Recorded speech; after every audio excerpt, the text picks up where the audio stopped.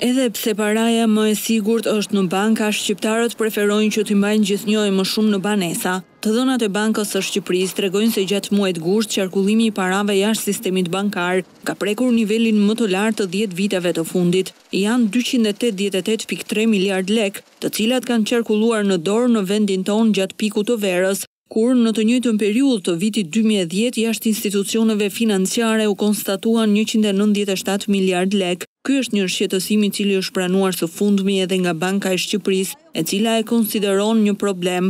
Rritja e parave jashtë sistemit bankar ka ndodhur me ritme të shpejta gjatë këtij viti, edhe pse qeveria ka nisur një aksion anti-informalitet, si dhe ka gati një projekt për fiskalizimin ose faturat online, të cilat kanë në fokus rritjen e përdorimit të parave nëpërmjet kanaleve zyrtare. Nga të dhënat rezulton se në Shqipëri lekët e përdorura kesh janë rreth 22% e totalit, i cili është më i larti nëse e krahasojmë me vendet e Europës. Në Bashkimin Evropian, paratë jashtë bankave zon vetëm 9.2% të totalit, po ashtu edhe vendet e rajonit kanë tregues shumë më pozitiv në këtë drejtim, pasi në Maqedoni paratë që qarkullojnë kesh janë rreth 8% e totalit, ndërsa në Serbi 7%.